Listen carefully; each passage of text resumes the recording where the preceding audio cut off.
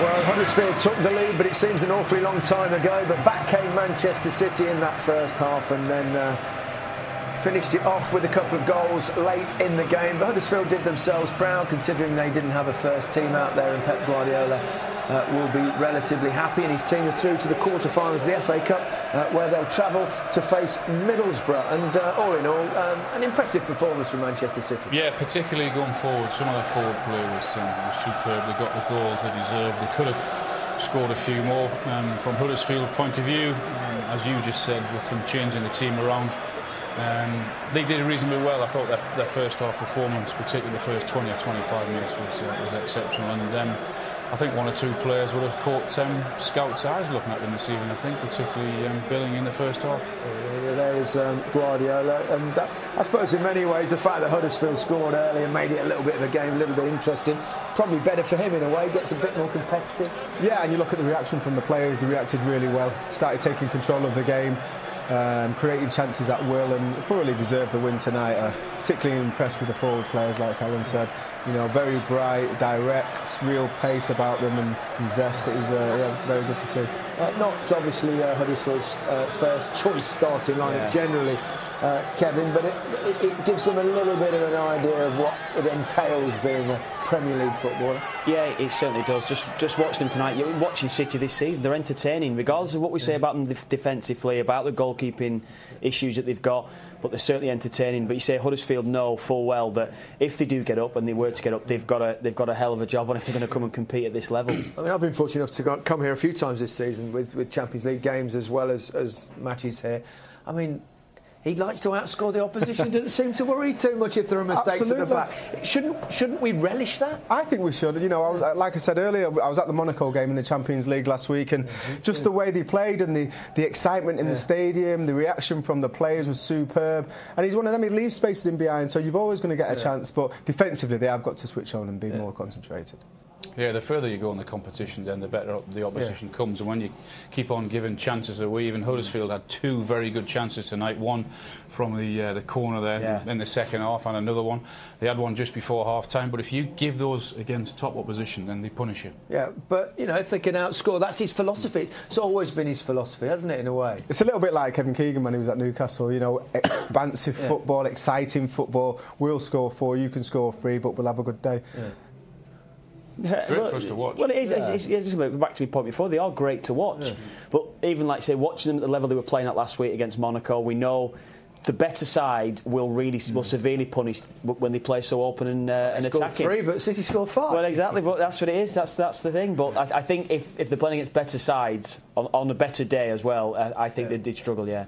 Is that almost why every club in Europe wanted Pep? Because they want that exciting football. It's not just winning football that you get, it's also entertaining football. I guaranteed you goals in the second half. I was starting to get a bit nervous about that guarantee, but Aguero never lets you down. No, it was a very, very good run from Aguero, but it's an even better ball in from Sterling, who I think has improved a hell of a lot this season with his final ball. Pep is obviously working with him.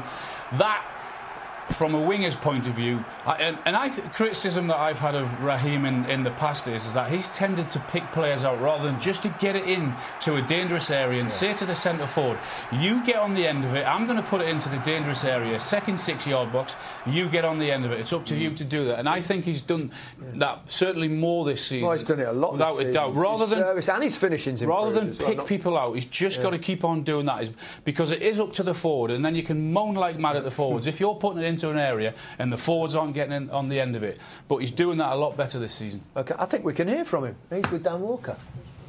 Raheem Sterling, that is.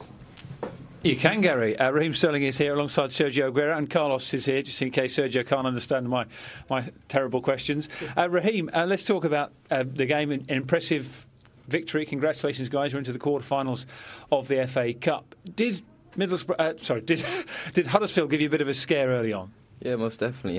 They went 1-0 up, and we were really disappointed to concede so early. But this is football. They played really well. They were at us, and they got the goal. But credit to the boys, we've done really well to dig in and show that same team spirit we've been showing over the last couple of weeks. And I'm really happy to get the win here. 2 goals from the man alongside you as well. Sergio, what's your assessment of the game this evening? Bueno, contento por el resultado y más que nada por los goles, pero muy contento por clasificar, ¿no? Yeah, I'm happy, very happy for the result, very happy for the 2 goals, but especially for getting through to the next round. How important, Raheem, is this competition for you this season? Yeah, massive. We want to be competing in every competition possible and winning as many trophies as we can, and the FA Cup is definitely something that we want to go all the way and try to win, and it was a massive step today, and it'll be a good tie in the next round. Sergio, the guys in the studio who are watching were talking about the work that you were putting in, the passing, the running off the ball, your attitude to the game, and the manager seemed to be applauding that on the sidelines as well. No, yo solo hago mi trabajo, lo que me pide el técnico y bueno, trato de ayudar al equipo y por suerte lo estamos haciendo bien y por mi parte lo único que tengo que hacer es trabajar y tratar que el técnico esté muy contento. Carlos? Yeah, I only try to do my best, do what the manager asked me to do, and basically try to help the team and try to make Guardiola happy with my performances. And Raheem, finally, do you think you have 3 chances of silverware this season still? Yes, really early on, but as I said, we're competing in every competition with the intention of trying to win it. So yeah, I think we just need to keep going game by game and take it from there. But definitely we want to be challenging for every single one at the end of the season. How hard have you been working on your delivery as well? Because again, the guys in the studio talking about your provision for the other players in the team tonight. Yeah, it's something that I want to do is add goals and assist in my game, and I'm really happy to be able to provide another 2 there today. Congratulations, guys. Enjoy the quarter-finals. Cheers. Raheem, Sergio and Carlos. Nice to meet you as well. Thank you. Thank you very much. Cheers, guys. Give us a shot of Carlos. We can see him there. You can see him in the corner of the screen. We were talking about Raheem Sterling, his general improvement. Yeah. And especially, I think, Trevor, when you consider where he was at the end of the summer, the tournament with England, he was almost targeted in many ways by a lot of fans. Unfairly so, as well, in my opinion. But shown great character, bouncing back. Great character, but I think he's had a mentor a bit special. I keep on talking about Pep, but the difference in his performances now is outstanding. You know, I spoke about the stat earlier, he's the most successful dribbler in the opposition's box, end products there. I think he knows his role in the team, and I think that might have been half the trouble in the summer. He wasn't sure what his role was. Listen, Brendan Rodgers said when he was at Liverpool, he's a hard worker, he's got a great work ethic, and I think that's why we're seeing this kind of reward now. I don't even think he looks up then. I think he just puts it into an area which he knows is going to be dangerous and someone's going to get on the end of it, and that is very, very good wide play. You don't have to pick people out. Part of your job is to get it into the danger area and leave it up to the forwards to do the rest. And he's doing that very, very well. What I like about him as well this season, though, Trevor spoke about it with Sani before the game, was movement off the ball. But that's incredible. I mean, that's incredible pace. We know he's got that, but he's setting off early. He's not coming to the ball. He's not being negative with his movement before receiving the pass, and that's the one thing I think that stood out in him this season. And one of the reasons why they're getting so much space, and we've heard of reverse movement, which means if you want it to feet, you run away. They're doing triple, double. They're doing more than 1 or 2 movements before receiving the ball, so they can get on the half turn, front the defender up and take him on. And I think that's great to see. Huddersfield. Well, actually, there's another goal. I was going to come to Huddersfield, but let's first mention the fact that City made a 5th goal very late in the game, didn't they, of course, that I'd almost forgotten about. Yeah. Iheanacho getting on the end of things, as he tends to do. Well, this lad's record's phenomenal. His goal-scoring record, he gets himself in position, and invariably he's coming off the bench. And I know some might argue to say, well, defenders are tired, but he's producing when he's getting himself on the pitch, and that's what he's did. Again, you see here, he probably is offside, yes, but you constantly see, you guys know about this more than ever. His run there, look, that's his first run. He doesn't get the first one. He doesn't lose interest, and he comes back into the 6-yard box for the second one. Again, finish between the sticks though, every time, and that's what you get from him. You see players switch off all the time, and this is staying alert to the second, third phase of situations. And it's a bit of a shank, but they all count. And his record is 7 goals in 9 starts in the Premier League. And for a young man, that is phenomenal. Yeah, well, he's got some decent players around him as well. But there's no doubt that he can finish. Huddersfield, which I was, I got a bit premature on that particular one. They didn't do themselves any harm, did they? They played some good stuff, particularly in the first half. And if they'd have had that chance going in the second half and got it back to 3-2... Yeah, I think we certainly wanted that. I think we certainly wanted more of a game in the second half, but this was a big chance. Huge chance here for Joel Ollie. He just mistimed his jump, doesn't he? Under a little bit of pressure from Otamendi, but he should be scoring. There's no real excuses when you're 6 yards out. You've got a good side to the cross coming in. You should be hitting the target, bare minimum, and it's a poor header from him, really. Yeah. Harry Bunn will go home quite satisfied with his moment. So he should. Yeah. He got off to a very, very good start, and City were so open in the first 7 or 8 minutes that we see here. They give him so much space to run into there. But the drive towards the 18-yard box, a lovely little touch from Billing here, and it's a good fit. He hits the target, and when you do that with this goalkeeper, you've got half a chance of it going in. You should do better, the keeper, but he should be rightly proud of scoring. They couldn't do this. They couldn't maintain the pace that they started with. They were knackered later on. They didn't have the legs to continue it, and that was the problem. Well, it's hard when you're chasing the ball the whole game, isn't it? I mean, City with the possession that they have and the movement that they had.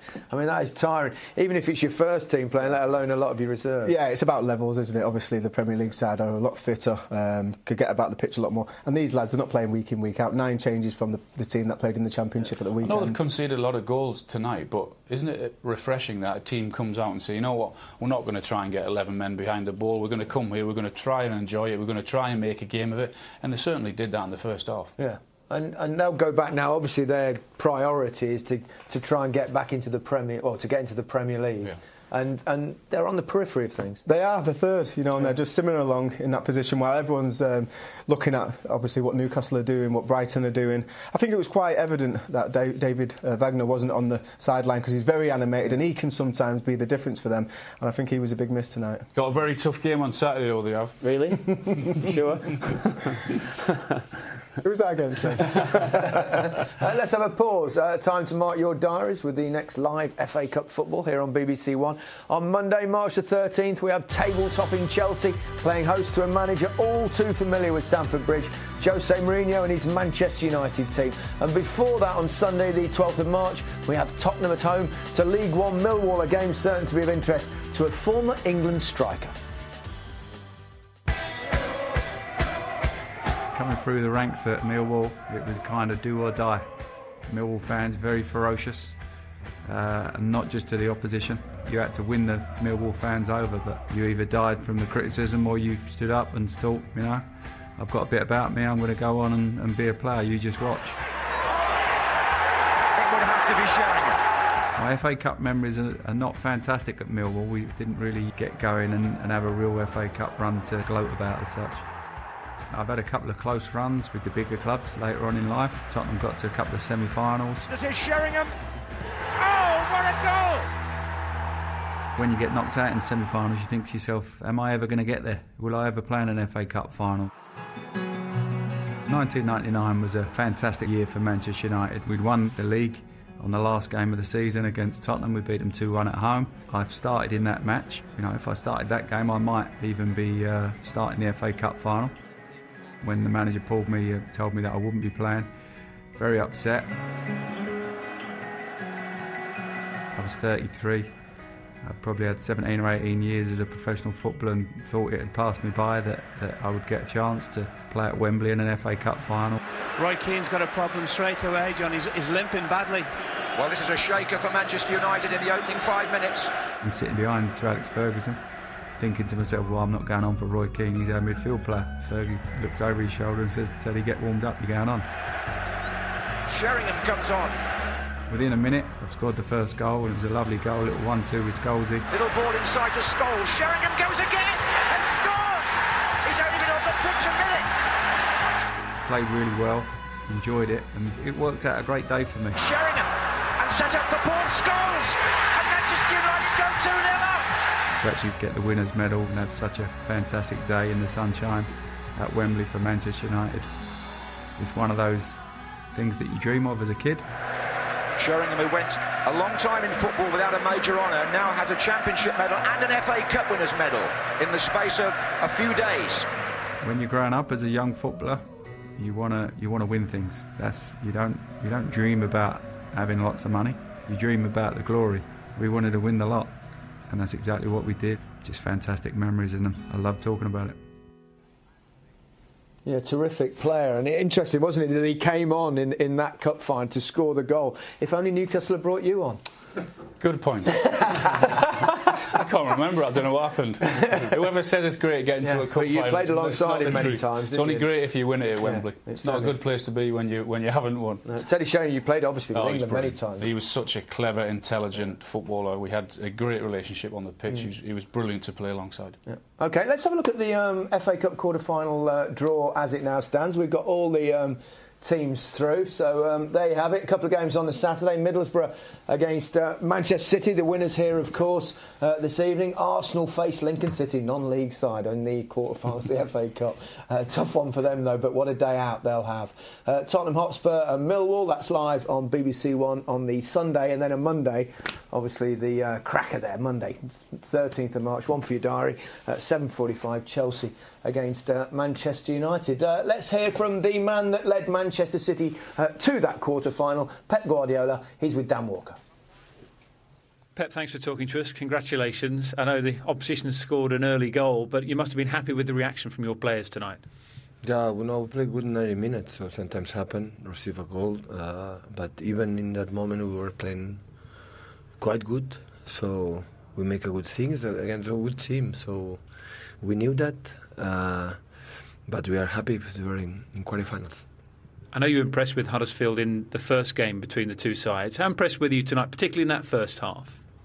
No, in the second too. So when they were able to arrive in behind our midfield line, they are good quality players. They created chances, but only problem we had today is we missed a lot of the last pass. We arrived there in that position, attacking the fullback from Huddersfield, and the last pass, it was 4 centimeters, was not good, and that was a little bit our problem. But okay, so we knew how tough could be, and we play in a good performance. Just spoken to Sergio Aguero, who scored 2 goals for you tonight, of course, and he says he's happy to do whatever you ask of him, and he did seem to be working really hard tonight, and you were applauding him from the sidelines as well. Is that what you want to see from him? Yeah, it's the best Sergio ever. That's the best you've seen him? Yeah, from here. Today the performance was amazing. So not just he runs in the right moment, the right tempo, and when that's happened, he's involved in the game, and now he's so precise with the ball. He helped us, his dribblings, his performance was top, and the same with Claudio. So his performance with the foot helped us with build up and all he did. So all the players were in good mood and good performance. And you're into the last 8 now. Oh, well, we've obviously cut him short there, poor Pep. He was anyway, he's obviously very satisfied with Aguero, which has been good, because there's been a few rumblings, hasn't there, rumblings that maybe Aguero's not happy, that Guardiola's not happy with his centre-forward. Well, I like him. I think he's a very, very good centre-forward. His goals this season, again, has been, or goals return has been outstanding. You're right, there has been 1 or 2 grums about him not working or whatever, but when he gets balls into the box like he did tonight, then he's a huge threat, and I think he'll score goals in any team. Interesting about his philosophy. They're talking about, well, they were dangerous when they got behind us, but the only thing I was disappointed was our final ball, which says a lot about the way he thinks about the game. He does. He's a perfectionist. He wants to have perfect performances. And at times, players make mistakes and get the weight of the ball wrong and things like that. But listen, he'll be training hard. He gets a snapshot of what them players can do in training each week. He knows what to expect. It's interesting what he says, isn't it, about their final ball. They've scored all those goals tonight, and he wants to say that rather than look at defensively, where they give 2 or 3 chances away, they give a goal away, another mistake, but he never mentions that. No, well, outscoring. That's the way he plays the game. He also gives a mention there for Bravo as well, didn't he? That he was good with his feet, which is obviously an important aspect for him, but you've got to be good with your hands as well. Well, he does. He lets so many in, doesn't he? He lets so many what we would all think perceived to be easy shots that lets by him. The one he's let in tonight is just under his body, but he's better than Caballero. Just having a bad spell and a little bit of confidence and everything. Perhaps I've seen him play to make great saves at other, perhaps, but he's better than Caballero with his feet. He signed him essentially with his feet. He's better than Caballero with his feet. His feet are anyway. unbelievable. Some of them passes today into Aguero, drilled balls, little chips over the. Risky, but we've got lots more to enjoy. We're just about run out of time. Kevin, Trevor, Alan, thanks very much. Manchester City have made it through to the quarter-finals of the FA Cup, and Pep Guardiola is buzzing in his own way. Good night. Success begins with a fellow's will. It's all in the state of mind.